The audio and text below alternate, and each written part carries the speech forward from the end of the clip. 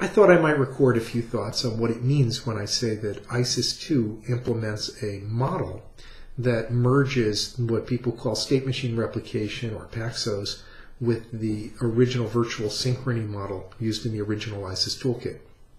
This is a fairly technical question, and in fact, a little video like this isn't a good way to explain it without slides, and I didn't feel like integrating those into a Skype video.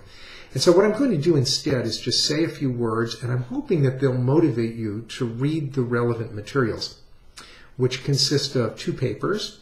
One is a paper written by myself with Dalia Malki at Microsoft Research and Robert von Renesse here at Cornell, and the other is a paper that will be coming out in the IEEE Computer special issue on CAP in the January-February 2012 period, and that was written jointly with Dan Friedman, Chi Huang, and Patrick Dowell. And in this work, what we did was to look at the performance choices that one faces in building a distributed system.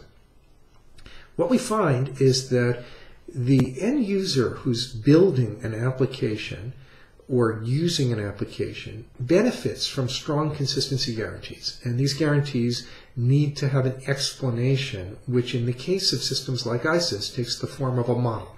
So when I say model here, what I really mean is a mathematically sound description of the events that can occur while a system is running. And the particular events we're concerned with have to do with changing in the set of replicas, new replicas join or leave or fail, and data being updated and data being read. Replicas of the data being modified and some scheme of accessing the replicas. There have traditionally been two sort of schools of thought in how to do this. The original one by Leslie Lamport was called State Machine Replication. It was popularized by a tutorial. Fred Schneider, my colleague, wrote the tutorial. It's a wonderful thing to read. And the Paxos protocols, when they came out, were an implementation of the State Machine Replication model that provide a way to do updates and reads, and also to reconfigure the group, change the membership. Virtual Synchrony, which was introduced as a model after State Machine Replication, but first became widely used in terms of protocols well before Paxos came out, probably 5 years earlier. So Virtual Synchrony also has a model. It's a very similar model, actually. It talks about membership changes and updates. The main difference, actually, is that Virtual Synchrony factors out the membership management and runs that in a separate service, a group management service, which actually can be implemented by the same processes, but it's conceptually a separate service, and then treats the groups as entities that are told what to do by the group membership service, in the sense of being told, please add member D to the group ABC.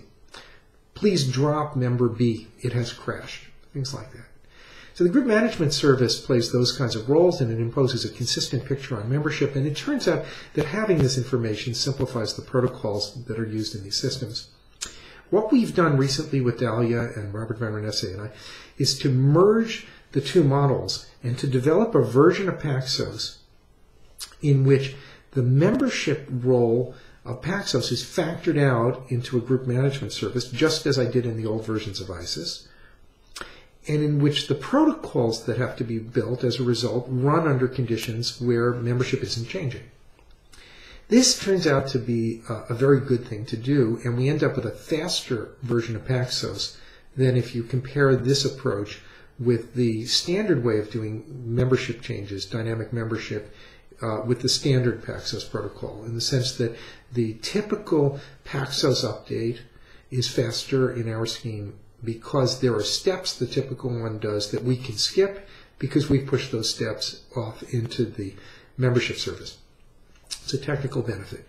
We're able to still support the virtual synchrony protocols too, and what we end up with are a general overarching story in which we have groups, membership changes that are dynamic, and those events form what are called epochs or membership views in which the members of the group know who the members are. Everyone sees the same data in a consistent way.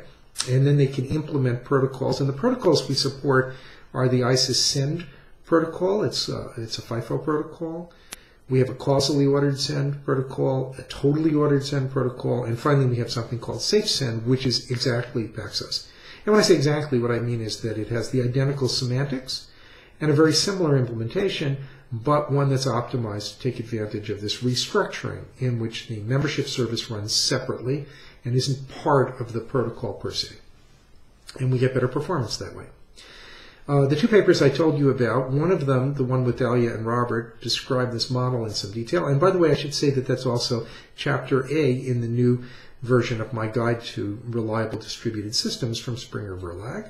And the other, the paper coming out in IEEE Computer that I mentioned earlier in the January-February 2012 issue, also available from download from my site, explains the performance implications of these choices and also illustrates a particular setting in which there's a big benefit to choosing carefully, namely applications that do ambitious kinds of replication and need very, very fast response time in what's called the first tier of cloud computing systems.